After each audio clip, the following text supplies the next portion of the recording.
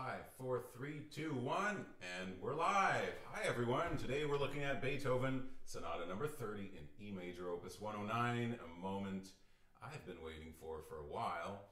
We're going to look at this Friday as well. We'll look at the second movement. We'll look at the variations next Monday, and we might actually spend an extra session on the variations because there's a lot to look at. So, okay, I just want to get this out of the way.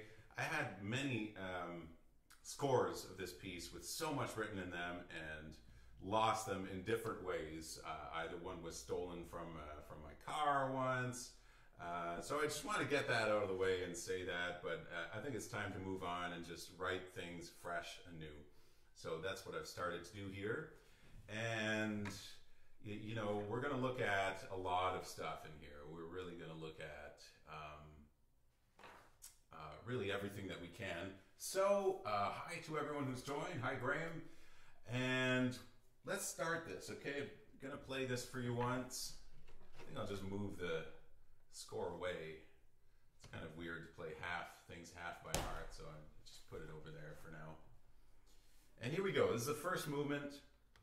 I remember the first time I heard this piece, I just fell in love with it. If you haven't heard it, I wouldn't be surprised if you fall in love with it too. So, let me just button that up. Here we go.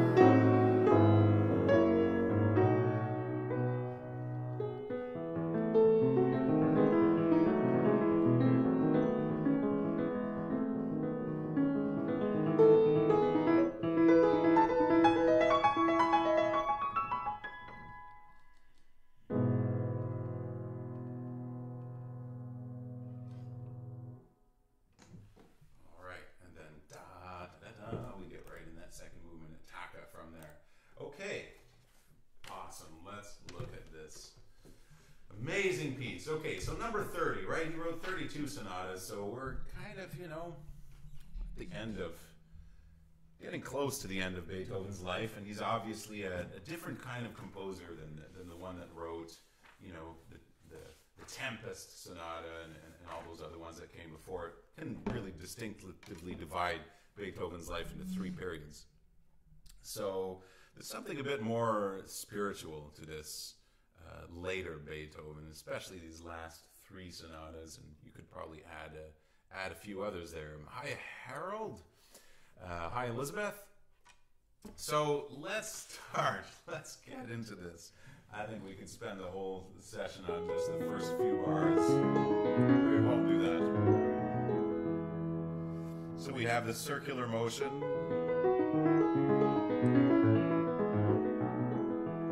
And it's very paisible. It's very peaceful. It's like, you know, kind of almost pastoral, you know. It's like riding a bike in nature, or however you want to put it, you know. I suppose riding a bike is better than driving a car. Riding a horse, right? Taking a walk, let's say. Taking a walk, that's better than riding a horse. And then something happens, right? There's like some accident or surprise, let's say. Interruption. Some interruption to this happens.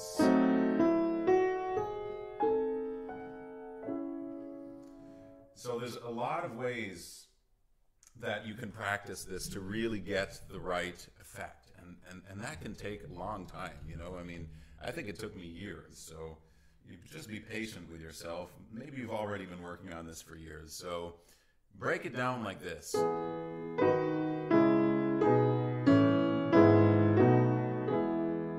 you see it starts with a pickup. I think some people miss that. They go,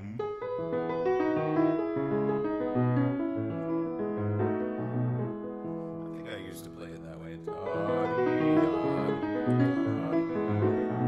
But the first bar is a pickup, right? We only have the Sonata crucis. So and 1 and 1 2 1 2. So you can really, you know, feel that if you just put everything solid.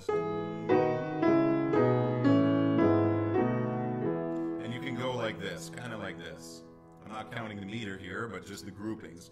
1 2 1 2 1 2 3 4. You see how we have that? 2 1 2, and then 1 2 3 4. So we got that. Then there's the circular motion, right? I think there's a variety of ways of practicing this. You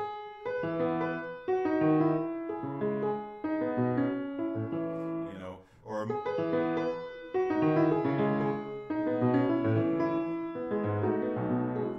that works very well.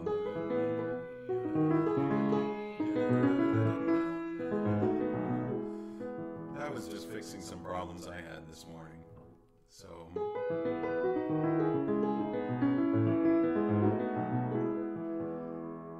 what else do we have here? The wheel, of course. The wheel technique. That's really important, right? So, or at least, you know,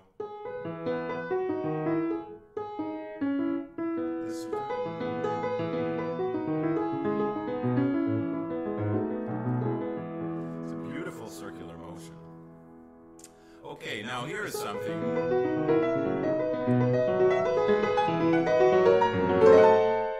There's a master class with Fleischer. I might bring this up a few times. Leon Fleischer.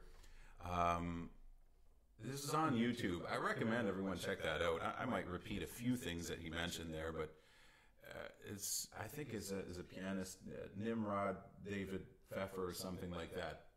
Just check it out. I'm sure you'll find it.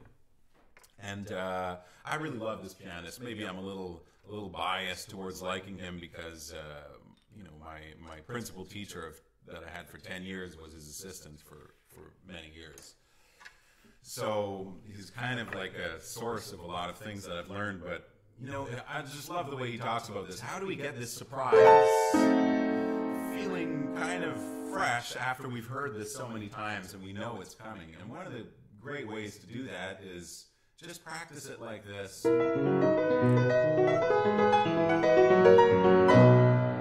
go straight to B major, right? So that's a little funny.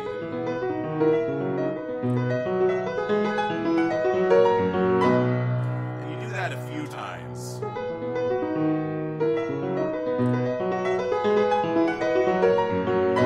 You get used to hearing that, and then that should help you make that surprise feel more spontaneous. Even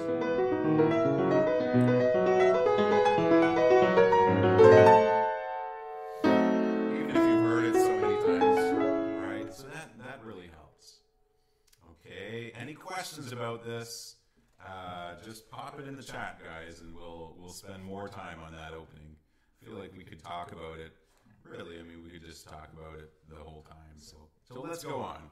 So we have that. You know, I was just re-listening that master class, and he also suggested to not slow down before that diminished seventh chord, which is a great way of not announcing it. You know, because we don't want to give it away. And we know it's coming, right?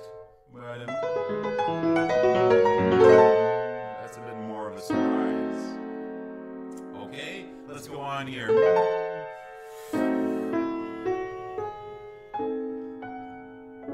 That's so beautiful, right? 3, 4. Everything is perfect in this piece. The way he spells out the chords, and something almost lonely about this. Maybe even reassuring. And back to here again. Now we have that G natural. And you can also group this.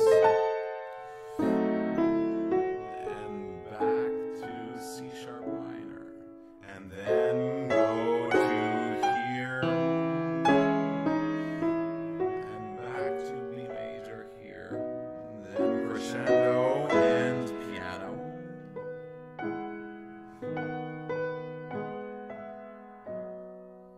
And here, shape to the second eighth note. So, right? Instead of, I love showing you guys contrasts. What it's like if you don't do that, what it's like if you do.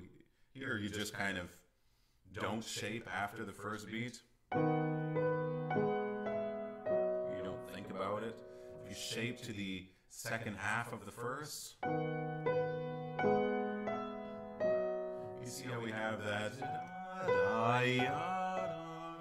That's really nice. So we have all that grouping, and there's a lot of information here. Crescendo, fortes, pianos, slurs, and slurs with dots. So you can do those as well. These ones have dots, and these ones don't. These two here, and the dots again. Again, these two here, and then back to dots. Now crescendo.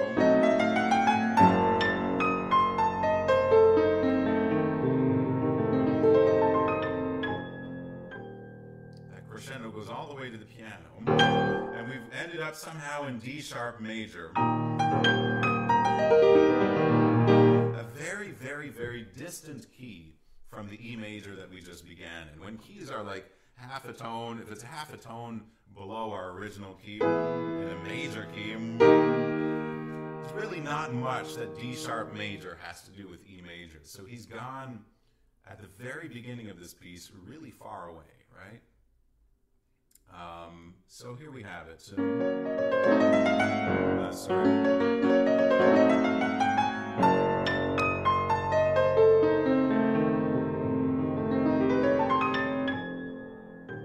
As Fleischer says, he goes in the black hole. Almost majestic.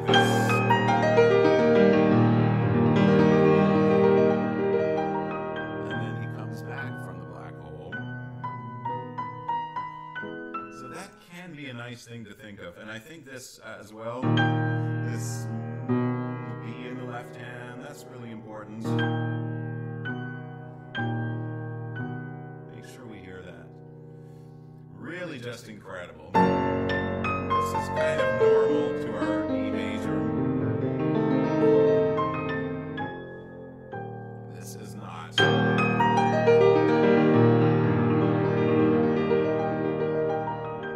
he comes back.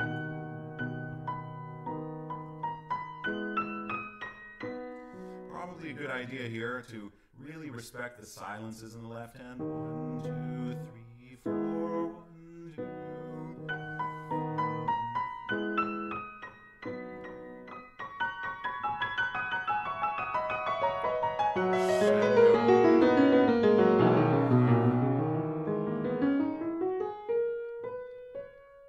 I always thought those were 30 seconds. They aren't. And then we start again. That's very similar to. And he'll come back at the end. All right. So 3 times we're going to have this figuration. So here's the second time, and that kind of gets us in the second part of this very unusual sonata form, as you've noticed by now. It's really, there's nothing conventional about the form in this sonata, really from start to finish. Could we call this a recapitulation when this comes back? I'm not sure. Is that really a development that we're starting after? You know, this is very. Is that a second theme, right? Do we have a second theme? He's really messed up the convention. And then our second movement is a 6/8 prestissimo in E minor, right?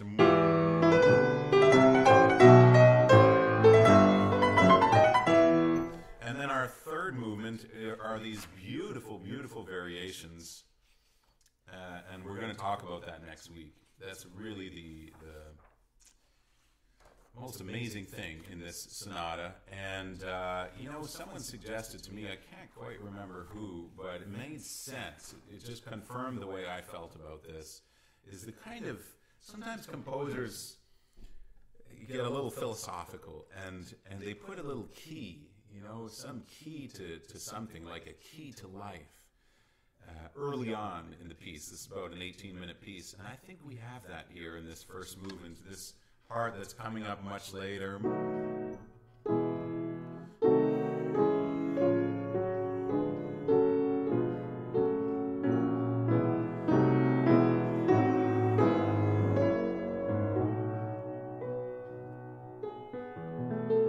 You get the impression almost like the key to everything he wants to say is in those few bars. So let's go to this sort of second part here where we come back with left hand, very important. So make sure you really take the time to remember to sing the bass line. Fa, mi, re, do, si, do, la, sol. And that's tricky. Right? Try not to take time if you can, right? So when you really bring that out, think of it as a cello again. I'm going to say this many times, but I think this is a perfect example.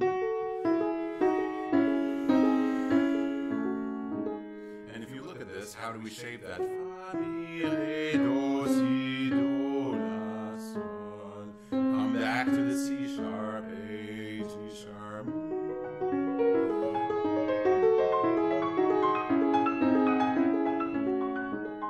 Maybe I crescendo too much. He didn't write it and we have dolce, right? So,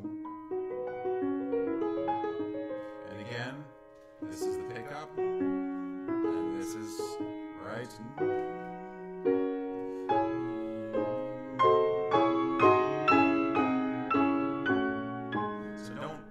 Switch the meter backwards. Yeah, give us a sense. Help us figure out where the meter is.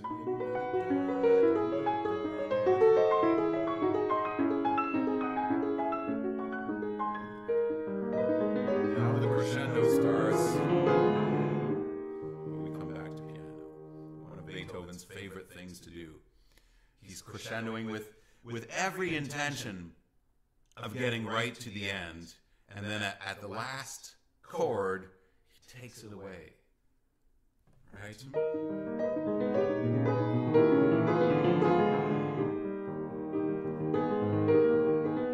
Now we start this very long thing that just keeps on going.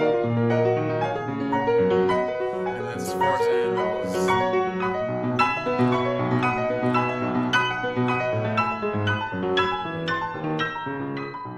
And again, coming back to that masterclass with Fleischer, he talked about a grouping here, which is, really, really worth considering here.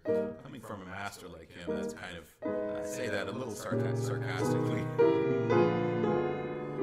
We have this, group this like this. This one's pretty obvious. Back to B major. And then start here and go all the way back to F sharp major. Then we have the sforzandos.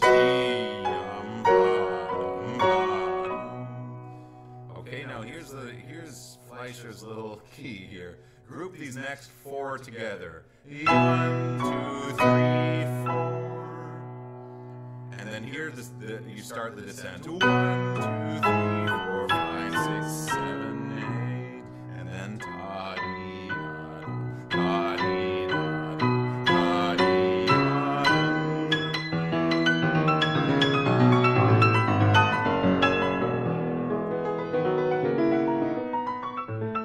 right? Okay. So, that's about it. The other thing in here is make sure you have a sense of something that's really continuing.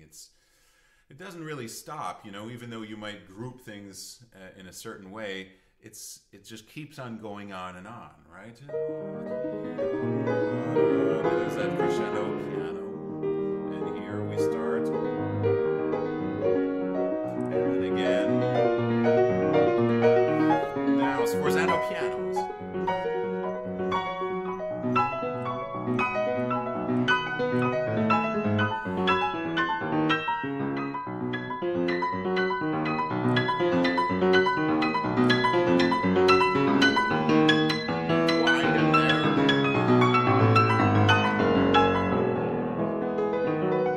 That's kind of nice to widen there, right? That gives it a little bit of effervescence, right? 1, 2, 3.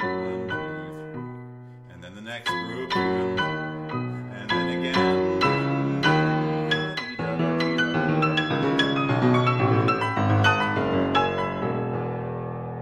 Now here, if you consider this really, this is probably the maximum range on Beethoven's piano. An A sharp up here, and an E.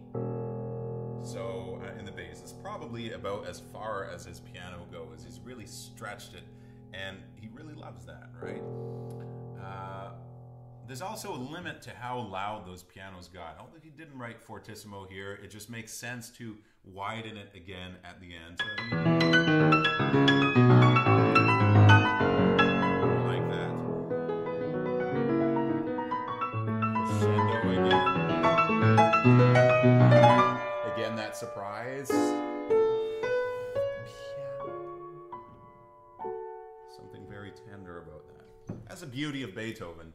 As tempestuous as he can be, and as tempestuous as we think him to be, he has that ability to be so unbelievably tender at the same time. Maybe not at the same time, but often in a bipolar way. So that's just, this piece is full of that. I would say even more tenderful than tempestuous. The second movement is a little tempestuous, but not like the Appassionato Sonata, the F minor Sonata. It's really different. And then in this third movement, we get some of the most tender sides of Beethoven in there.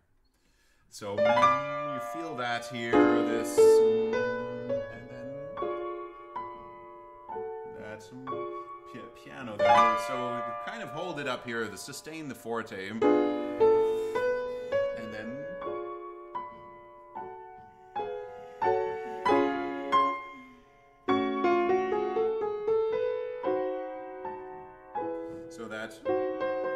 C natural, very important, that C natural there. All right, so here we go. No crescendo this time. Same thing, shape 2 here. Just start rewriting these things in here. All right.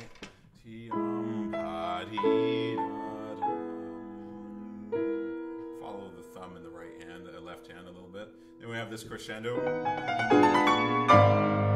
1F. Okay, and a G major 7. Then we'll go to C major. Don't make too big of a deal of this G major, because this, when he repeats the C major, that's the fortissimo, where he wrote fortissimo. That's where we want to go all the way. And of course, never really reach the maximum. I think in any music, you know, even Liszt. There's no point of going all the way to the maximum. Always leave a little space, you know. You don't want to go in the red zone there. So here's our G major 7.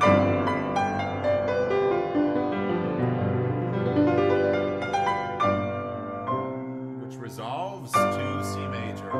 And then he repeats this. Coming back to E major. Right? So that's really special, right? By the way, I did another video of this, which was, it's still available for patrons, but these things will eventually, since Patreon has changed a little bit, these things are going to become probably post that on the YouTube. But there was a video. I'm just thinking maybe I didn't upload that video, but there's some on this sonata, so you can always go look at that in case I explain it better. So here we have that G major 7, resolve to C major, and then repeat the C major.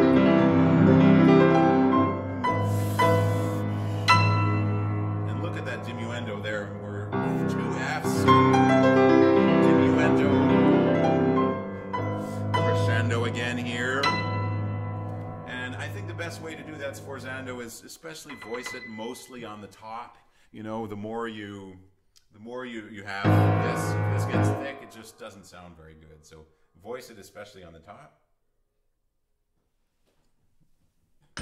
And we get that so no doing this. See how that's not very bright. So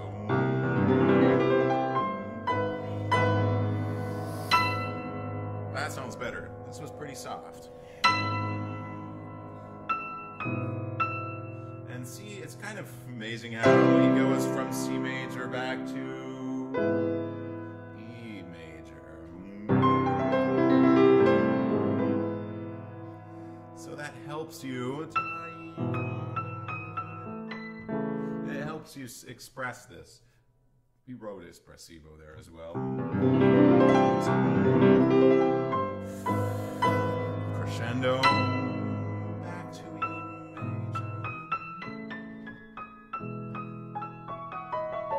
Give it a nice swell here and then come back down.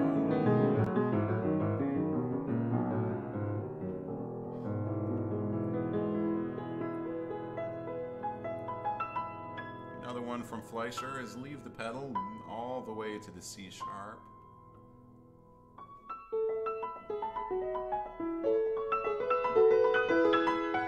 Hi, Justin.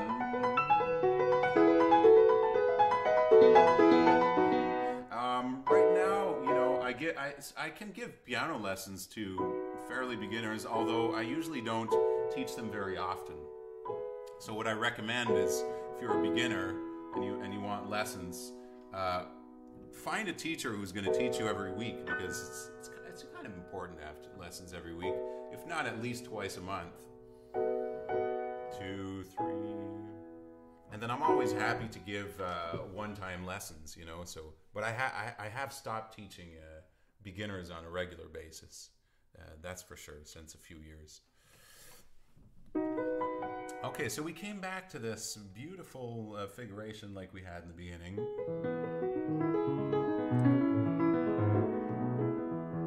Right? In this incredibly innocent, beautiful, pure. Again, get your pickups. And one, da-dee-da-dee. Follow the quarter notes. Did we say that in the beginning? Da-dee-da-dee-da-da, da-dee. Right? Even if you go, it's a little better to do that.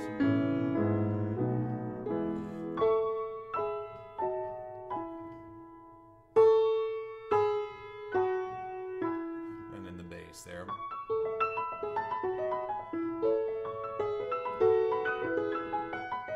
Crescendo, and again in the left hand, and one more time, and we get to that. Yeah. All right. So here's a good place to practice doing crescendos. Something that's seemingly impossible to do on the piano. But again, if we find that alignment, we're going to go into this a little bit in this video. There's another video on this. It's on the channel, so you can watch that one too. Maybe let's see. Will I explain it better? So these ones here, yes, okay. Once we find that alignment here, talked about this many times, right? Putting the fists like this, you could cycle the feet. It means you get the cycle your legs. It means you get the feet off the floor. Send the coccyx towards the back and push forward with the fists. This lengthens the spine, and you kind of end up doing this, right? If you let go, and that establishes this movement, right? That's connecting more of your body to the instrument, really from the sit bones, and I would say even, really everything that's touching the bench there. So it's like you're falling forward and you push yourself back a little bit, right? And you can get that kind of sound. It almost feels like we're doing crescendos on that. And we're going to need to use the waist here, use the lower body to shape this.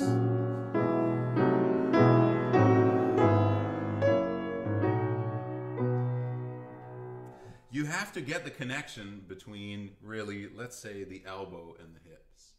That's really going to give you the ability to shape things from the waist, from, let's say, the hips and the lower body, right? Because otherwise, you can do it with the arms.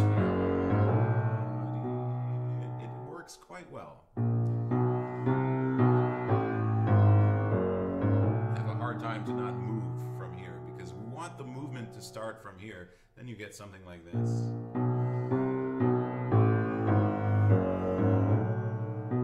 With the two hands, see how the weight is kind of, I've shifted my weight to my left sit bone. And now to the center. So you see this here gets kind of connected to this movement. So we have ta-dee-da-dum-pum-pa-dee. That's the way to do it. Okay, it's a good passage to, practice this.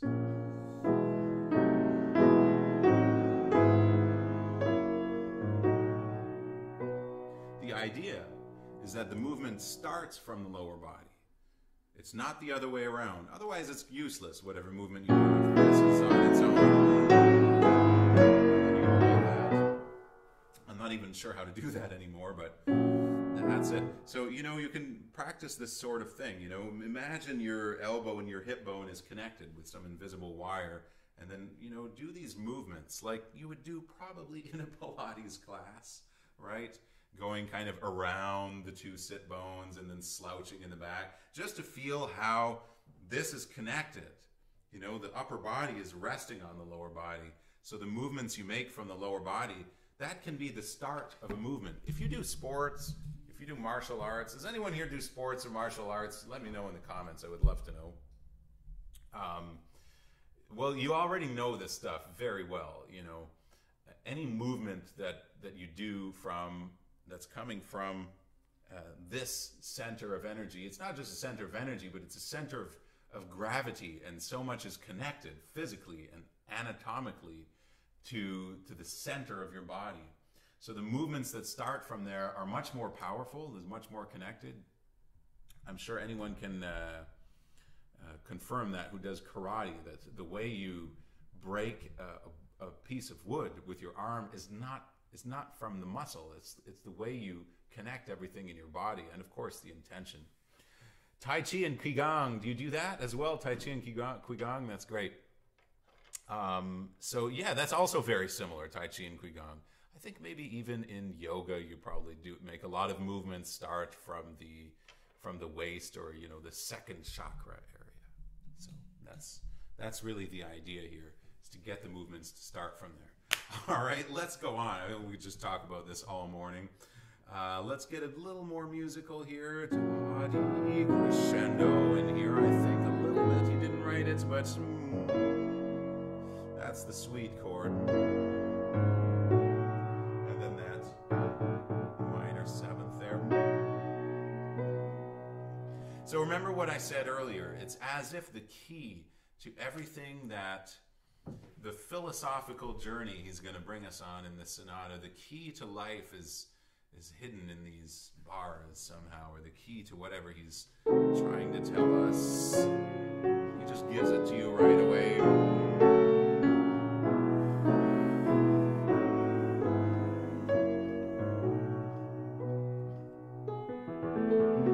Get that figuration again. So we have this twice. You want a little more on this one. That, and this one less. So you have that, right?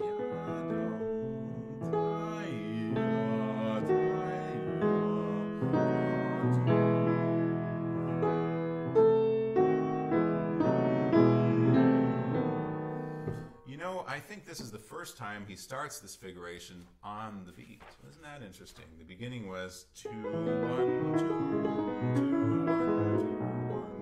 1. And here we had, oh no, here it was on the beat. No, it wasn't. 2, 1, 2, 1, 2, 1. Same thing here. 2, 1, 2, 1. Now he goes directly on it. 1, 2, 1.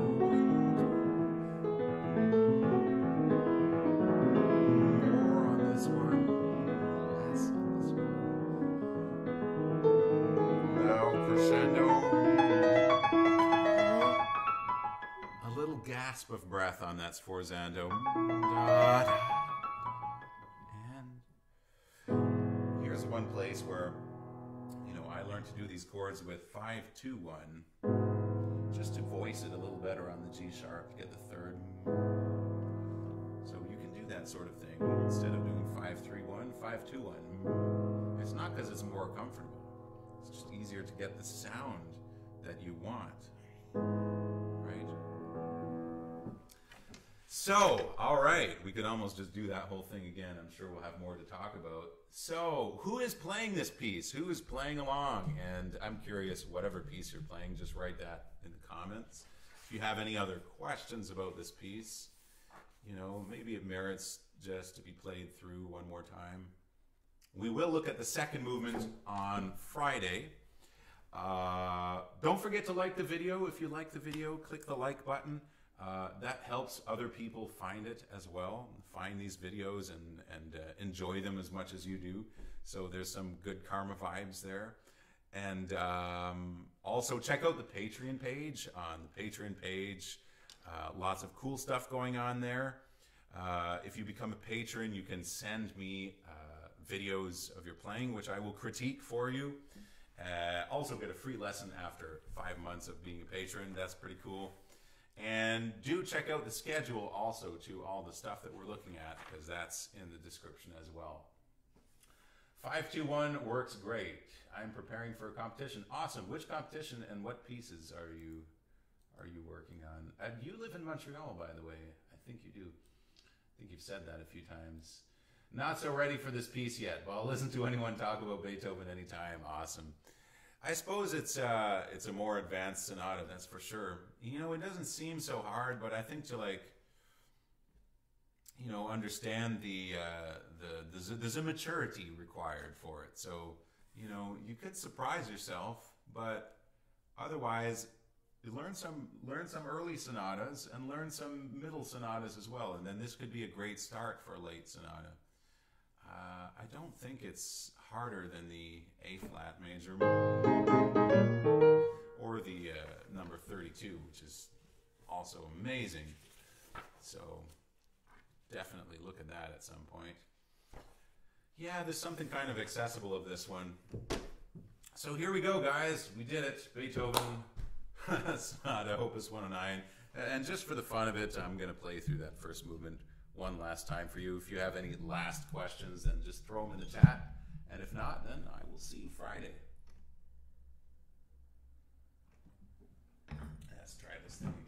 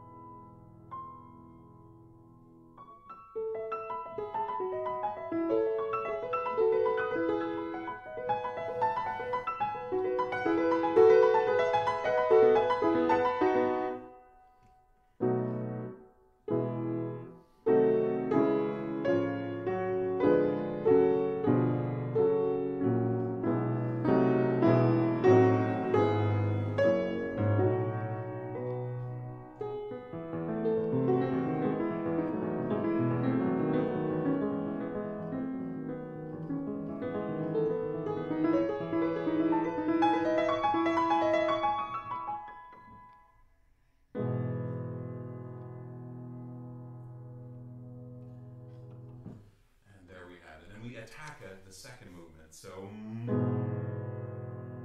let's be right Attacca. Why do I not see that? Maybe another edition. Does anyone have Attacca there? I was sure there was an Attacca.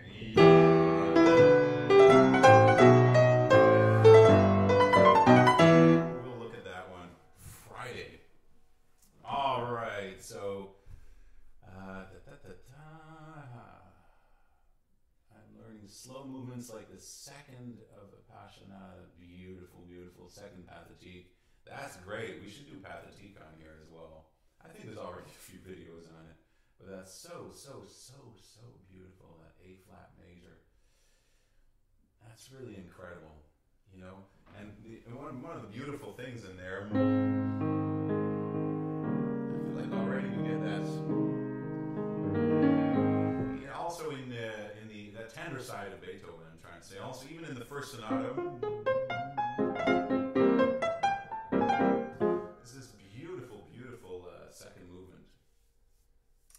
His second movements are just unbelievable. The second movement of the fourth sonata as well is. Just check that out. I think there's a recording of Richter playing that. Yeah, okay, back to the Pathétique. A flat. So he comes back to it. In the third movement, you have that. He comes back to A flat. And at the very end of the third movement as well, he comes back to the A flat and then.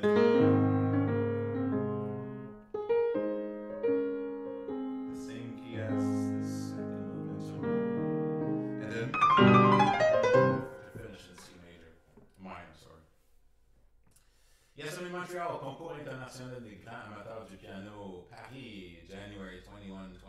Hopefully, alright, good luck. I hope it happens. Very nice. Yeah, I have a friend who did that years ago. There's some pretty well-accomplished doctors who play the piano who do that competition. Anyway, he's an airplane pilot, so. Awesome. Okay, guys, that wraps it up. So thank you so much for tuning in. Thanks for your comments. Thanks for everything. Don't forget to like and subscribe if you haven't already. That helps other people find this video as well. That's really cool. Check out the schedule. Friday, we're looking at the second movement of this. Next Monday, the variations. Although, unless we do like a 2-hour live video, I think we might break up the variations into 2 sessions. We'll see.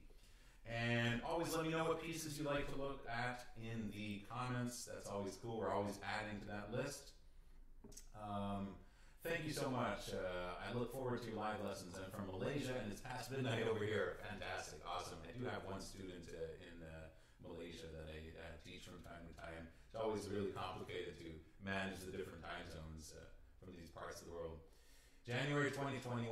That's it. Yeah, not 21. That's been a long time. Okay, guys, so that wraps it up. Thanks for tuning in, and see you on Friday. Happy practicing. Peace. Over and out.